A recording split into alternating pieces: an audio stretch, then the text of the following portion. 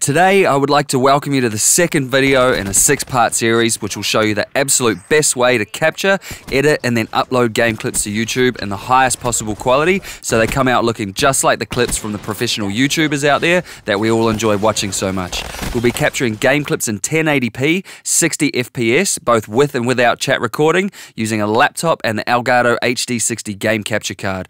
I'll be showing you how to do a fast, high-quality edit and explaining which settings to use to render those game clips out in Sony Vegas, and then covering how to upload those same clips to YouTube using custom thumbnails, tags, descriptions, and the titles that you need for a professional result. In this second video, I'll be showing you how to use the Elgato software, including the best settings and what capturing techniques will get you the best result. Straight up, if you watch the series from start to finish, you're going to know everything you need to about game capturing, editing, and uploading with various setups to get some legit results. So stay locked, ask any questions or request tutorials in the comments below, crush that like button, and yeah, I hope this helps. What is currently happening YouTube? Facepalm here, your friend in Oz and NZ, bringing you reviews, tutorials, and game clips, minus the shit. You can follow me on Twitter at Facepalm with a 1, not an L. As for here on YouTube, if you like what you find, then like, comment, and subscribe. Don't forget to bring your game face. Let's get it done. So in the first video, I ran through the lineup of every video in this series. Instead of going through that again, you can just click one of the links on screen now to take you to the other videos should you need them. I do recommend though that you watch these videos in order to get the most out of them, as the setups in the later videos rely on the setups in the videos that came before them. So aside from that, let's get straight into part 2, the Elgato HD60 software. Best settings and techniques for high quality game capture clips. So after the first video, all your hardware should be set up and connected. Now let's sort out the Elgato Game Capture HD60 recording software. So turn on your laptop first. This will give the HD60 the power it needs to run. Turn on your console, then start up the Elgato Game Capture HD60 recording software. So the first thing you will see is this window with a preview of the game you're playing. You'll see a red record button down the bottom, as well as the flashback recording slider. A screenshot button will be here and some other little icons. Then over on the right, you'll see a couple of menus, and I'll explain all these in a moment. First, let's configure our settings properly to make sure the clips we're going to record are the best quality we can get them. So the way the Elgato software works is it records your game clips in a .m2ts format. Then when you export those clips from the Elgato software, it converts them into an MP4 file, which is what we will use to drop into our editing software like Sony Vegas for editing. If you keep that in mind, this tutorial will make a lot more sense. So keeping that in mind, click on this little Game Capture HD Preferences cog looking button at the top here. This will open up the Global Software Preferences menu, which should land us on the Capture tab by default. In this tab, you can select where you want your clips and screenshots to be captured to. The default videos location is fine, but you can select an external hard drive location if you want to save space on your laptop's hard drive. Below that is a box that says Enable Flashback Recording. This is one of the Elgato standout features which lets you game away your days, and when you hit that sit clip, you can essentially jump back in time and just capture that clip so no hard drive space is wasted. And at the end of the day, all you have is a bunch of awesome clips ready to edit. The Enable Stream command box activates the extra features you need for streaming online to services like Twitch, for example. This also allows us to record a webcam, but we'll be doing that in the 4th video, so for now, leave it unticked as it will chew up CPU resources in the background. Over in the Sharing tab, the boxes you tick here show up in the Share section back in the main capture window, and they let you share your captured game clips directly to social media like YouTube or Twitter. For me though, I like MP4 clips that I can take and put in my editing software to clean up, edit, add music, and then upload to social media. You can do whatever you want, but for now, the only box I have ticked is the MP4 box. I'll leave the Always Convert New Videos to MP4 Files box unticked, as I don't want the software converting clips without me telling it to, as this will chew up CPU in the background. The only other boxes I have ticked here are the live commentary audio and webcam under export to separate files. Having these boxes ticked will tell the Elgato software to save your live commentary audio, which is your voice, and your webcam separately from your game clips. I have these boxes ticked because when I'm editing later on, I like to keep the audio, video, and webcam streams separate so I can change their volumes and sizing independently. If If you choose to mix the following tracks to export, then everything will be combined as is, and you won't be able to change the volume of your voice or the position of the webcam when we come to editing. Keep them separate and you'll get extra flexibility to make your videos more balanced and professional. You can tick or untick the boxes on the Updates tab, depending on your sway. I leave them unticked as my Surface Pro 4 is not connected to the internet while recording. Just make sure you check in on the Elgato website every so often to see if there is a software update, and download and install it manually in your own time.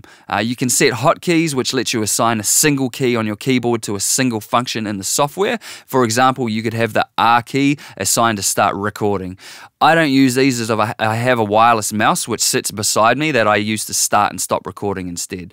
Leave the Advanced tab as is and hit OK. Once you're back out in the main window, you'll see two tabs at the top here, the Capture tab and the Edit tab. We'll focus on the Capture tab for now as we need to capture some clips before we can edit them. So in the section where it lists what device you are currently gaming on, click on the Show Device Settings cog to open the Device Settings menu. For older versions of the Elgato software, this will be a little hammer and crescent looking button, but if you're seeing that, go to the Elgato website and download the latest version of the software. On the Capture tab, choose your input device. As I mentioned, I'm using a PS4, so I'll choose that. There are also other options here to choose, and if you're recording a gaming PC, then choose the other option. In this drop-down menu, you can see two options, an analog audio option for when you are plugging an audio cable into the HD60, and an HDMI option. The analog option is always going to give you a less than professional sound, and as we are connecting our PS4 to the HD60 via an HDMI cable, leave the audio input as HDMI audio.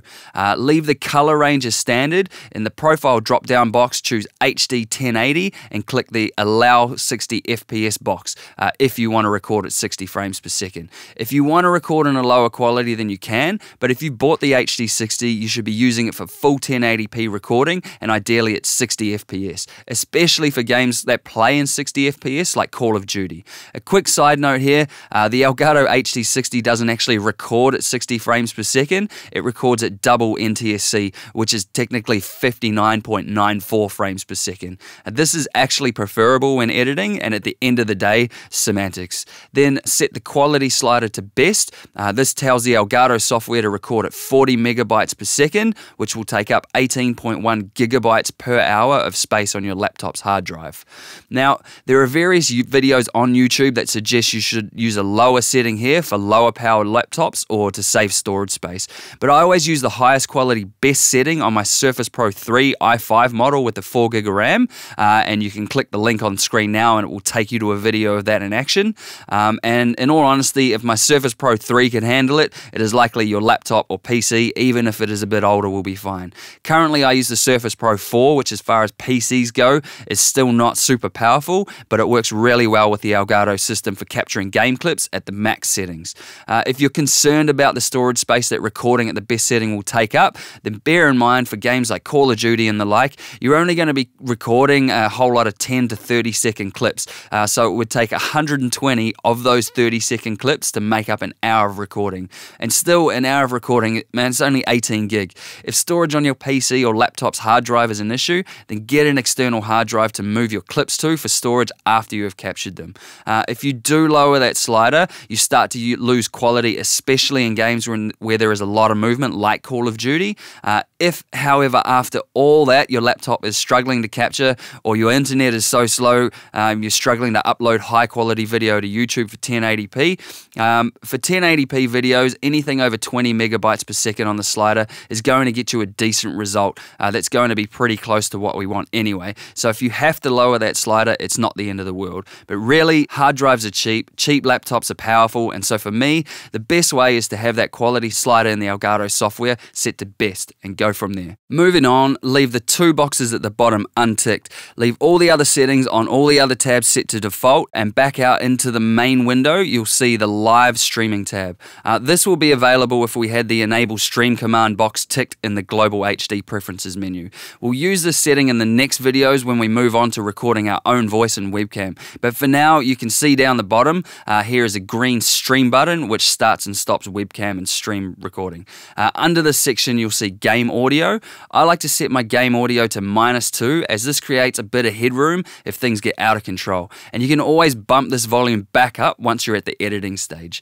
You'll see the live commentary section, which we'll also come back to in the next video, as this is where we record our voice chat. But for now, you can see the blue commentary button down the bottom here, which starts and stops our voice recording. At this stage, make sure the commentary button is not lit up, as we don't need it chewing up CPU resources in the background. In the tag sections here, name and shame your video, and that covers the settings menu.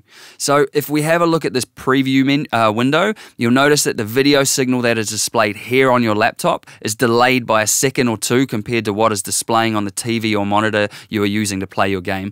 This is because it takes a moment for the signal to go through your computer's operating system, i.e. Windows, and into the Elgato software to be recorded. And this is why we can't just use the laptop screen to play the game. So in saying that, one thing I like to do is disable the sound playback button in the Elgato software, as this will stop the delayed sound from coming out of your laptop at the same time as the not delayed sound from your TV. Don't worry, the game clip's sound will still be recorded as normal. If you are using headphones, it's probably not as much of an issue, as they'll block out the external sound anyways. And just above that little speaker icon, you'll see the preview window button, which toggles the preview window on and off. A quick tip here is if you're using a laptop that is struggling a bit, you can disable the preview window here while gaming, and then turn it back on when you want to use the slider to capture a clip. This would reduce the strain on the GPU, and I have seen that this does actually make a noticeable difference, especially on a roasting hot day when my Surface Pro 4 is struggling to keep up with a 12-hour capturing compression session. Also, if you start to get artifacts or glitches while capturing, restarting the Elgato software and even your laptop can help get things back on track. There's also a screenshot button over here which you can use to capture a screenshot of whatever is showing in the preview window, and this will be saved to whatever location you had set in the global HD preferences menu. So now that the hardware is all set up and the software is all set up, it's as easy as capturing a game clip. So let's do that now. So in the case of something like Call of Duty, for example, we're going to be playing the game as you do and capturing a whole lot of sick little clips we can save to edit later. How do we do that? Well, see the slider on the bottom of the screen? If you have Enable Flashback Recording checked under the Capture tab in the Global Preferences menu, then the Elgato software is always recording a M2TS clip in the background. And you can see that by the counter here, which tells us how long our background recording is so far, as well as telling us how much space is left on our laptop's hard drive. Then, once you hit a clip you like, you can drag the slider back to a point in time before that clip happened. Then come over and hit the red record button once to tell the software to capture from this point onwards, then hit the red record button a second time to complete the capture. This will now move that captured M2TS clip over to the Edit tab. If you drag the slider back and decide you don't want to capture that clip, you can hit this little live button here and the slider will jump back to the far right and you'll be previewing live video again. Also, the play, rewind and fast forward buttons here do what you think they do. So once you have captured your short clip, you can go on over to the Edit tab and you will see the M2TS clip we just captured in the list here on the right. There's also a timeline here at the bottom which lets you chop up the clips in the list and remove the extra bits at the start and ends that you don't want. This is really handy because it will save you lots of disk space. So click along this timeline to a point you want your clip to start and pause it there. Then click this little scissor icon which will split the clip, then select the portion of the clip you don't want. That portion will then highlight in blue and you can click the little trash can delete icon over here to remove that section of unwanted video. Do the same for the end or use the same technique to chop a section out of the middle if you like. If you need to zoom in or out on this timeline, then use these little plus and minus icons and you'll see a speaker icon here which toggles our sound on and off. You'll see a counter which tells us the length of our clip, another screenshot button and the usual jump to start, rewind, play, fast forward icons that you would expect to see. see. While you are trimming your clip in the timeline, you'll notice that the time indicator on the clip in the list over here on the right will also update with the new length of our clip in the timeline. So once you are happy with the length of the clip, come on over and hit this File MP4 button. Once you hit that button, the Elgato software will convert this M2TS file into a new trimmed MP4 file. A folder will then pop up and it will contain the trimmed MP4 clip you just created. This will be ready to drop into your editing software.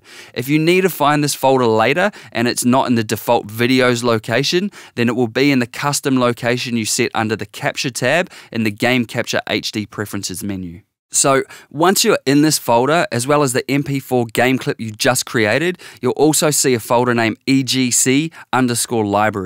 Inside this folder are the folders that contain the M2TS files that you have been capturing with the Elgato software, and they will have the same name as the tags you set in the capture window, and also a date stamp so you know when and where they were recorded.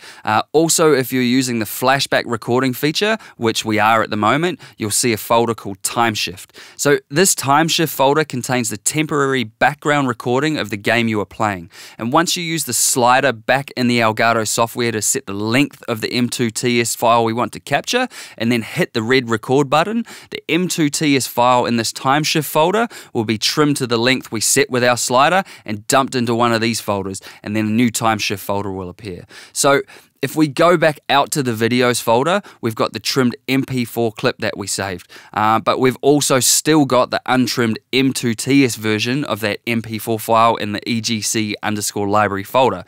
And as we are going to be keeping the MP4 clips to edit later on, we're not going to need the M2TS folders anymore, and they'll be taking up unnecessary space on our hard drive. So how do we safely remove these M2TS files to clear up space on our hard drive? Well, you can just delete them here if you're confident that all your MP4 files are safe and sound in the videos folder. However, the safer way to do this is go back to the Edit tab in the Elgato software and look at the clips list, remembering that these are our M2TS files. Any M2TS clip which has been successfully saved as an MP4 file in our videos folder will now have this little Pro icon under it, and you can use the trash can icon down here to remove the M2TS clips from this list, and this will also delete that same M2TS file back out in the EGC_library folder while keeping our MP4 file safe and sound so we can use it for editing later on in Sony Vegas. This frees up the space on our hard drive and keeps things nice and clean. Pretty tight, huh? Be warned though, only delete these files from this list once you have saved all your clips to an MP4 file and they appear here in the videos folder. So what I like to do when playing Call of Duty is when I hit a game clip, I'll wait until I die, then when I respawn, I'll quickly jump over to the Elgato software and capture that clip. I'll keep doing this for all the clips I hit until the end of the round. Then once the round is finished and I'm waiting in the lobby for the next round to start, I'll jump into the Elgato software and trim the start and ends of the clips and bounce them out to MP4s. I'll then name them as I go so I don't get overwhelmed by a whole lot of sequentially named clips at the end of the day. Then I'll just keep on gaming. So now you should fully understand how the Elgato software works and which settings to use to capture the highest possible quality game clips. In the next video, I'm going to show you how to record your voice with your game clips, and a link will pop up in a second to take you directly to that video. So on that note, don't forget to smash the like button and comment below, and I'll see you in the next one. Peace! Thanks for watching today's video. Just remember you can follow me on Twitter at facepalm with a 1, not an L. As for here on YouTube, if you like what you find, then like, comment and subscribe, but don't forget to bring your game face. Facepalm out.